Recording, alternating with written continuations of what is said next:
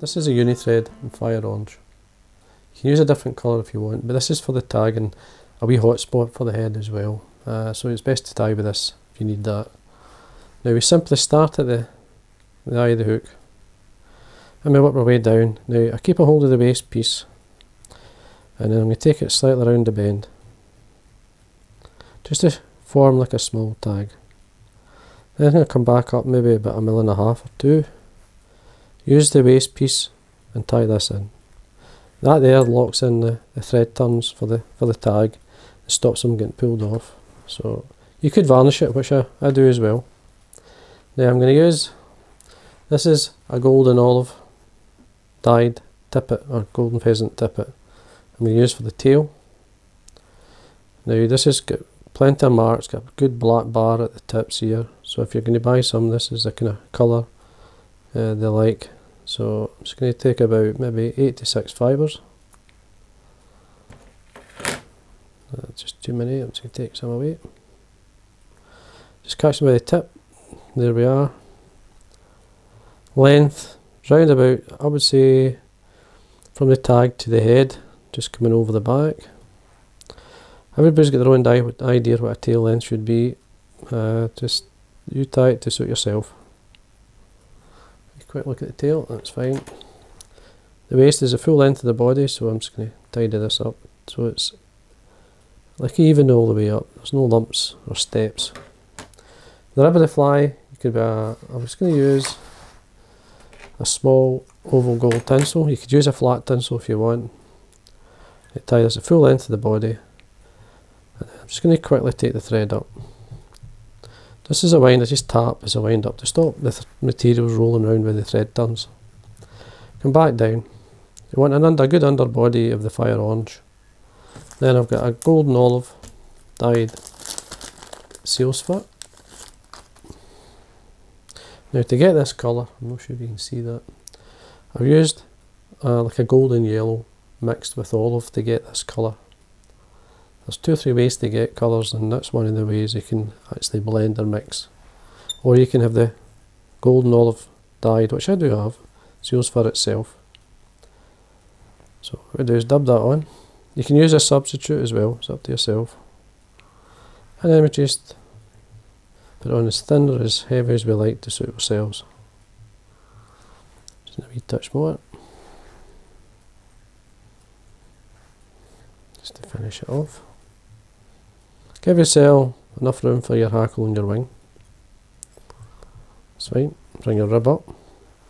Usually like reasonable straight turn at the back, and then you want to see the gold, so you're looking at least 4 to 5 turns on the way up. I'm just drawing back the seals fur, so there's nothing going forward or towards the eye. Catch in my rib, make sure it's secure, then trim it away. A wee bit of wax on my thread. And then what I'm using my nail here is just to flatten out the waist end of the tinsel. Just makes it easier to tie in. Then a nice base of thread down. There we go, that's fine. Now you can bring out some of the dubbing with Velcro. You can just lift it out. Just take the thread out of the way if you're going to do that, because you will burst your thread if you catch it with the Velcro. And roll it back with your fingers just lightly. Now the hackle I'm using, this is just a cheap Indian or Chinese type. It's a Grizzle dyed, and this one, believe it or not, this is dyed Sunburst, which is a kind of modern golden olive if you want to put it. The length of the hackle, again it's your choice. It could be slightly short or long. We tie it in by the tip, so we've got a nice mark. Got a bit of the sunburst and the black or the grey. The grey actually goes a wee touch olive. We catch it in by the tip, the good side of the feather facing myself. The hackle pliers here. The turns depends on how good the feather is. It's as simple as that. Usually a good feather, you're looking maybe around about three turns. Let's do 3. I'm just coming up into this 4th turn, so I'm just going to catch it there. Couple of turns to secure. Just trim away. and then tidy the area up, ready for my wing, which is going to be bronze mallard. So there we are. Just rolling the fibres back slightly. Bronze mallard. This is the small feathers. I like to use up the small feathers on these type of flies. They've still got a bit of bronze in them, as you can see, but I've dyed these basically a brown olive, because just a tiny bit of dye, and you'll get the paler colour like that. You can see the slightly darker colour on the stem, but you get a paler colour. This is a right and a left side, so I'm going to obviously marry them together. But the way to do it depends. Don't make the wing too wide. So if I bring a slip out like that, tear it off, and then I put it underneath and do the same again. So it's me doubled up on it, so I can get the colour. So the other lined up, I tear them off. I just lay that on the desk. It's the exact same way I tie a spay fly.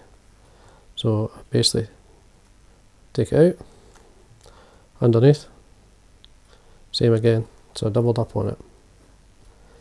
And then I'm going to basically make sure the tips are together.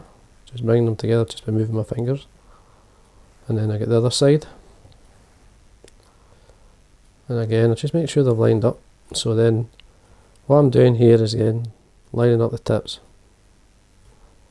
So, just the same as if I was tying a spay fly, it's the exact same way I tie it, it's just smaller.